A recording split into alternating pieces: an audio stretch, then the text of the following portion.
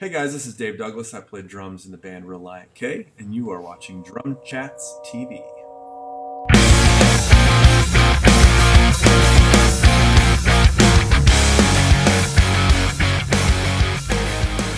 Hey everyone, this is Travis with DrumChats, and I have the honor to be sitting here talking with the man Dave Douglas, the drummer from Relient K. We're going to be talking about drums and his history with the band and what he's doing now. So Dave, thanks for taking time out of your day for us, man.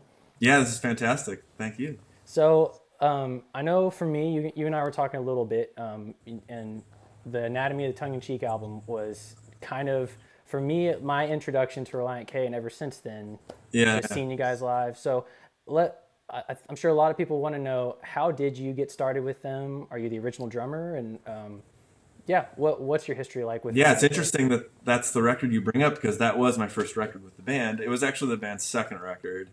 But yeah, I knew the guys in college. When I was in college, I went to college at Malone University in Canton, Ohio, where the band is from. I'm actually from Cleveland, so it's just like an hour south of Cleveland. And I was in local bands, and Relient K was a local band. So I actually knew the guys because we would just like play random local venues together and whatnot. And I had a good friend who actually was like the original drummer. He was on like a demo that they did. But I think I was actually at Relient K's first show ever. I'm like 95% sure it was their first show ever. And this dude I knew, Todd Frescone, who played drums with them, I think he just like went to church with them or something, and they didn't have a drummer. And one time he just was like, "Hey man, I'm playing drums with these kids. Like, you should just come check it out or something, you know?" Yeah. And so I went. It was like a New Year's Eve party, and they were like in a corner, and there were like no mics or anything. They were just like yelling over the music and stuff like that. Yeah. Yeah. So I'm pretty sure it was Relient K's first show, but yeah, I wasn't in the band then. So and there was actually another drummer after that, Stephen Cushman, who was on the first record. Right. And then when he left the band, again, we already knew each other and whatnot. So I was just kind of a name that came up, and it all worked out, and the rest is history. Yeah. So how long had you been playing the drums before you joined the band, and how did you get started? Yeah, I started playing drums like super young. Well, not like super young, but I played in like band in school, you know, like I did percussion and whatnot. So I guess we started that in 5th grade. And my dad played drums, so there's always like drum kits around the house and stuff like that. He played a bunch of instruments, so that's kind of how I learned to play drums and guitar and bass and little keys and stuff like that. So but yeah, so there was just always instruments around, but I definitely learned like fundamentals of like actual technique of how to play some things like in band in school, you know. And I did like all the bands, you know, the concert band, the jazz band, the pep band, the marching band, all the bands. You know, so but yeah, it was definitely my dad who like taught me the basics of like the kit. Yeah. You know, so but yeah, so I guess 5th grade, whatever, however old that is. Yeah. 12 or I don't know how old that is. Okay. And you may have mentioned it a second ago. How did you get introduced with the guys in Relient K? Since you were the second drummer. Right, yeah. I guess sort of third, but second drummer on records. That were released like widespread release. But yeah, I just met them through a good buddy of mine, Todd Frescone, who was playing drums with them initially when the band first formed, and was just kind of playing around town a little bit and stuff like that. So he introduced me to them, but we played a lot of places together. I was in local bands at the time, and Relient K again was that local band, so we would just run into each other all the time. You know, we were like competing at the 2 local venues or whatever it was. You know? Yeah. So yeah, we'd see each other a fair amount. Okay. Yeah. So what was that like for you coming into the band? What was that like for you to be writing drum parts for, you know, the records that you were on? What's kind of your approach when Thiessen comes up and says, "Hey, I got a new song"? What's your approach to writing those parts? Yeah, well, Matt usually has some things worked out in his head, you know, for sure. He's got the feel of the song and whether it's supposed to be, you know, like a blast beat or if it's just like an up-tempo thing or whatever. He's usually got that kind of a feel, you know, because sometimes I'll just like start playing something, he's like, "Oh, I don't think that's it," you know, or whatever, you know. but yeah, so you can, you kind of figure out what that feel is, and then just kind of develop parts over time. Most of the time we're able to practice and develop things Yeah. through the years, because we would certainly work on songs before we went to record them. Less so now, like on this past record that we just did, Air for Free, the most recent one. There was less of that kind of stuff. It was really just kind of figuring it out in studio. Yeah. So it's kind of weird on Air for Free record. There's a bunch of things on there that were just kind of like, well, that's just what I played. Yeah. Like, so kind of like your initial thoughts. Right. The way that this record went down, it was just like, that was what was recorded. And so it kind of gives things a different energy for sure. Yeah. But most of the time we were able to kind of develop things. And again, Matt would have some ideas what he was kind of looking for. Yeah. Yeah. Okay. So with that in mind, how would you say, seeing the evolution from the Anatomy of the Tongue-in-Cheek to Two Lefts Don't Make a Right But Three Do, and on and so forth, how would you say that the evolution of the sound of the Relient K records changed your playing? There are some that are really Sadie Hawkins dance-esque, and then you've got Devastation and Reform, where it's a little bit darker. Yeah. What was that? Just kind of it just happened the way we wrote the rest of the songs, or was there kind of a gradual change that you saw in yourself? I mean, I certainly developed as a drummer. Like, I'd been playing drums for a long time, but really never as my first instrument. Guitar is my first instrument, actually. Okay. Anymore, I would probably say drums, just because I feel like I can sit down and whip something out. If I'm doing like a session or something like that where I'm recording for someone or something like that. Like, drums is definitely where I'm the most comfortable now. Yeah.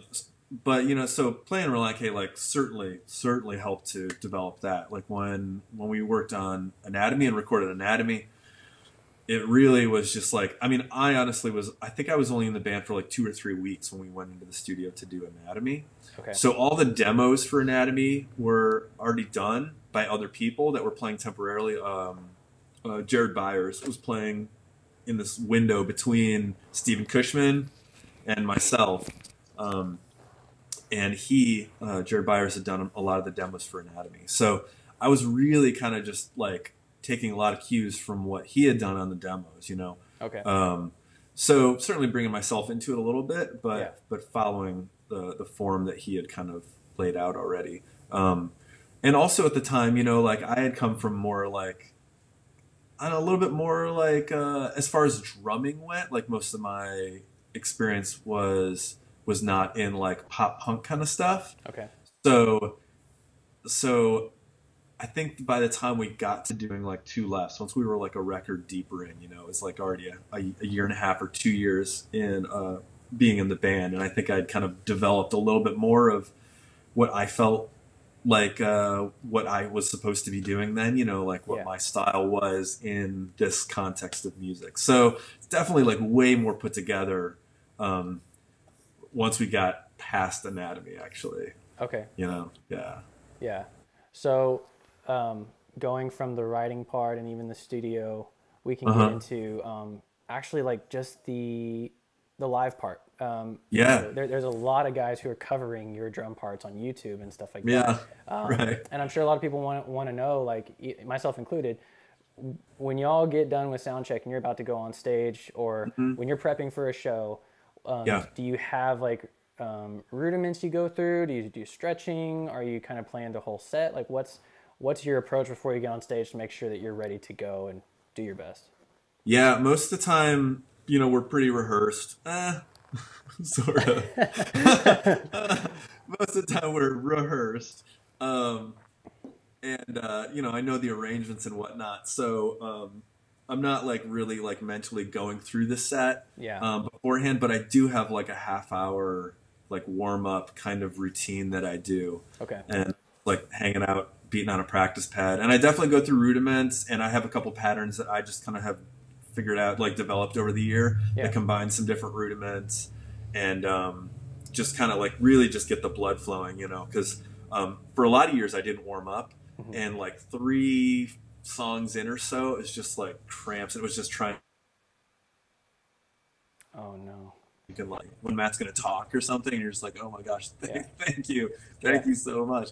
So I got older and was like, oh, I could just warm up. Yeah. And that's going to change my world, you know? So Right. yeah, I definitely have a routine, hanging out in the practice pad. And I definitely like do a lot of full body stretching, you know, because just playing drums is just tough on your body. And I tend to be pretty physical Yeah. when I'm playing. And so just stretching and just having your whole body feel good, you know, Okay. is pretty helpful. But I also like I'm like obsessive about I have to have coffee about a half hour before we play. Okay. It's just like it's a disaster if I don't have coffee. So Yeah. No, I the mean, songs are fast, you know. yeah. Yeah. Yeah. You need I don't know. Yeah, caffeine induced.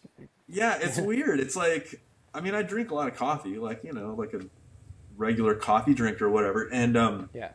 I don't feel like it affects me Okay. in a on a normal day. I don't feel like coffee affects me. I'm just drinking coffee, you know. Yeah. Same here. But it's incredible the difference when I'm playing drums, and I Okay. play to a click. Yeah. So I've got this metronome just going in my ear, you know, and it's like the loudest thing in my ears, you know. Right. Um, so it's consistent. Like if we're playing something at 180, it's 180. That's what it is, you know. And so it's just dramatic how different it feels if I have coffee or don't have coffee. Yeah. It's like it's pretty mind blowing to me. Yeah. It's the only time I notice the caffeine, you know, but it's pretty amazing. If I don't have it, it just everything seems like too fast. You know, I'm just like, oh, these songs are so fast. Yeah. But yeah, so I gotta have my coffee. Okay. I mean, that's good to know because, like, I know for me, I play for a church here in Austin, and Yeah, I'm a heavy hitter. I'm like you said, I'm pretty active. yeah, man. I do Yeah, stretching and a lot of water, and I mentioned that to somebody. I was stretching for like a half hour, and they're like, yeah, "You stretch before you play? Why?" And I'm like, "Cause it makes a huge difference." I think, and huge. I don't think a lot of people know that. Even drummers who don't do a warm up, how much different Yeah, it can affect it. You know? yeah. You know, it wasn't that long ago. I was having a conversation with a good buddy of mine. His name's Anthony Fodi, and he is a fantastic drummer. And I was just talking about warming up, and he was like, "Oh, I should maybe warm up." I'm like, "Are you kidding? You don't warm up?" Like, I don't know. Just you feel like when someone gets to a certain level, Yeah. like they've spent so much time like tuning like their playing and like learning all these things about the drums and different styles Yeah. and all these patterns and everything. Yeah, I don't know. I just kind of feel like, oh well, they probably take care of their body when they play too. Yeah. It's just one of those things that you don't really think about. Yeah. I don't think most people think about it, like playing drums, like stretching before. Like, well, it is really physical, and even with your timing, like for me, it really helps my time. It helps me to be really tight if I'm warmed up. Definitely. You know, your body's just working better. Right. You know, but it's the same thing with like guitarists, like doing scales or something. And again, most guitarists don't. Yeah. But guys who are pretty serious, they'll do it. You know. Yeah. Same thing with your voice. If you're singing, you know, you Yeah. should probably warm up Yeah. if you wanna sing like more consistently. You Right. know. So yeah, I highly recommend it. Warming up. So, what's your approach to getting your sound? Do you have it? Do you like when you are on the road with those Yeah. guys or anybody? Are you teching for yourself? You have somebody else, or do you have like certain ways of getting your drums to sound the way that they do? Yeah. At different times we've had techs within various roles and whatnot. And when we were touring super heavily, we pretty much always had techs for everything. So there was a lot of days, and I feel like now looking back, I'm just like, what was I thinking? But there were a lot of days that I would like literally like the intro music would be playing, and we're like walking out on stage, and I had not seen the stage yet, and I'm like, oh, this is what it looks like today. Like literally hadn't seen the drum, like nothing. Okay. And it's crazy to me now. Yeah. In the last few tours that we've done, I'm for the most part teching for myself. Sometimes someone would tear things down or whatnot, and maybe put some things together. But for the Yeah. most part, I'm teching for myself.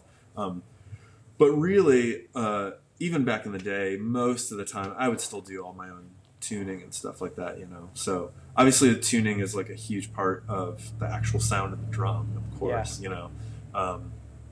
And I feel like I was pretty bad at tuning initially, but I think I've gotten pretty good at it Okay. now. So, yeah, I mean, we all have our little tips and tricks, things that we like to do when we're tuning drums. So, I Yeah. have a few, you know. Yeah, So, I was wondering, talking about tuning and stuff. I saw yeah, like, your most recent Battlefield kit.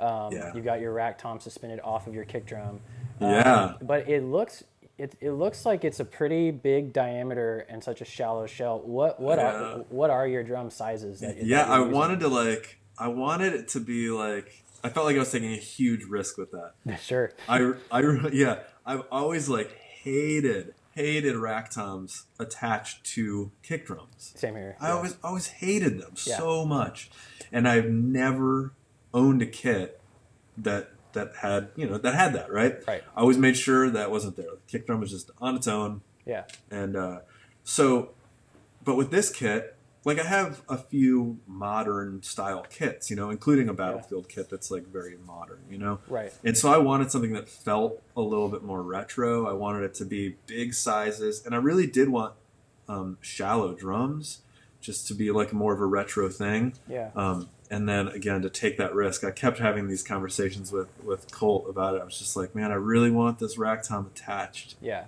to the kick drum, but I just don't want it to look dumb. I'm just Sure. like, I generally hate it. Yeah. So I was just like, I really want to make sure it's got like the rail, like the banana rail kind of thing. Yeah. That's yeah. like super old school, So it's like a modern, it's like a modern version of that, Yeah. So it's like a little beefier and whatnot. Right. But it's still got that old feel to it, being on that rack rail. And I really kind of wanted to put another one on the other side and have my ride also attached to my kick drum. I thought that would be really sick. Yeah. But he was a little concerned about it, just with like all the weight and just like smash it. Because I crash on the ride cymbal a lot, For sure. Obviously, like, hitting a rack tom, whatever, however many times a song is one thing. Yeah. But just like beating the heck out of a ride cymbal is a lot of stress, like for a lot of time, Right. For a kick drum. And they're pretty thin plies. So he's like, I don't want to do that, man. I was like, okay, cool. I can get on board with that. But yeah, the sizes are real big. The rack tom on that kit is 13. It's a 13 by, I can't remember what we went with now. Super embarrassing. I don't know the sizes of the drums. I think it's a 13 by 7. That's what I was thinking. That's what it looked like. Yeah, they're all really shallow. They look slightly bigger because I got all wood hoops on them. Okay. So the wooden hoops really extend it more so than like a triple flange hoop would, So they look a little bit bigger, but I think it's a 13 by 7. It's real shallow, but man, those drums sound huge. Yeah. They just sound so good. Good. What other sizes are you using on there? Yeah, so the kick is a 24 by 14. Okay. And the rack, as I said, 13 by 7. And then I've got the first floor is 2 floor toms. The first floor is a 14. I think it's a 14 by 8 or 9. Oh, okay. And then, yeah, it's again like super shallow. Yeah. Super shallow. And then a 16 by 13, I think. Okay. So yeah, it's 13, 14, 16, but they're all shallow. And then the snare drum as well, I've for years and years and years played 14 by 7s, 7-inch deep. Mm-hmm. But with this one, again, I wanted it to be like pretty old school. I was like, let's do something more like a classic, size. So we went ahead and did 14 by 5.5. Yeah. Which is the size of a DW snare that I have that I really, really like. So we kind of tried to feel like that a little bit. Yeah. But this snare sounds awesome too, which in fact you can go on the Battlefield Drums site and you can order the Dave Douglas signature snare drum. I did not know that. Yeah, you can get that exact drum, and it sounds so good. Okay. It's really good. Yeah. Cool. So definitely check that out. Yeah, for sure. Was there something that inspired you to get shallower drums? And had you heard some like you said, you're mm-hmm. kind of taking a leap with the suspended rack tom. Yeah. You're like, we'll see how it happens. Even with the size, like a 14 by 9 floor tom, did you have like an idea where you're like, I just thought of this, let's see what happens with it? Like, how'd that happen? I just, I'd seen a couple like retro style and some like super old, like actually classic retro kits that were pretty shallow. Okay. In the last couple years, and I just thought they were just so interesting and unique looking, and I wanted to, obviously with Relient K, like there's only so kind of retro you can go, just like the style of the music that we play. Like it has to sound a certain way, you know, and obviously it's evolved over time and whatnot. Sure. But I wanted to do something that was a little different than the kits that I already had. Okay. So, one is like with this kit, that I currently have on the road is birch. And none of them, all my other kits that I've always had on the road are maple. So I was like, oh, let's do a birch kit. Yeah. And let's just do like bigger sizes. Cause I have, a couple of my kits are like pretty small sizes. And for a lot of years I had kind of small drums that I had on the road. And then I just kind of keep getting bigger and bigger with them over time. Yeah. But I just wanted something that was a little bit like kind of bombastic as far as the sizes. So I wanted like bigger sizes with that 24-inch kick and 13-inch rack tom. And then I just thought if we went with the shallow, just to kind of actually to offset a little bit of the way that the birch sounds, because the birch tends to be kind of focused. Right. And it has kind of a mid-range, like a punch to it. Okay. That's really good because it can be like really aggressive and punchy sounding. Yeah. But I didn't want them to be like really drawn out. I wanted them to have a little bit like shorter decay possibly, or we just through our discussions we just decided that like shortening the shells would maybe just give it a little bit more of what I was looking for. So I wanted them really short, and we were just kind of talking, going back and forth with how shallow to make them, you know, and this is where we ended up, which I felt like was a good place. It wasn't like scary shallow, but it's definitely shallow. Definitely. No, it's noticeable for sure. Yeah. Well, how with that such attention to tone and what goes into, you know, well, we want this, how do we get there kind of thing.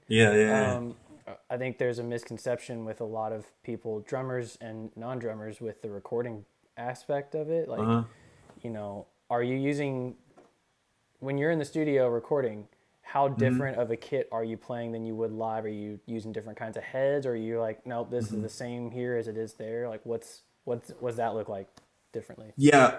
It's like almost entirely the same. Okay. Usually I have different options for snare. Yeah. But I'll basically just have exactly what I do live. Okay. I'll just do that in the studio. And then, you know, we'll like really mess around with snare tones quite a bit. But the toms and the kick and stuff are just what I do, you know. And if it's not working for a song, obviously we'll do something different. Yeah. But for the most part, I just do the same thing live. Okay. But then with snare drums,